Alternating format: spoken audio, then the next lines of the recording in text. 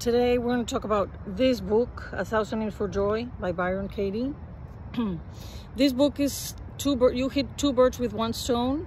She analyzes the 81 steps of the Tao, spelled T-A-O, figure that one out. And she also introduces us to her work. She had a moment in her life when she was agoraphobia. She suffered from agoraphobia. She was afraid of open spaces.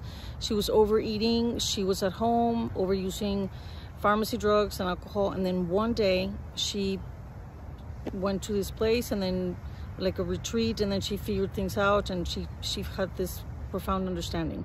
So her 4 questions are: number 1, is it true? Number 2, can you absolutely know that it's true? Number 3, how do you react when you believe that thought? And number 4, who would you be without that thought? So whenever you're thinking something you're not supposed to think, that's the work. See you tomorrow.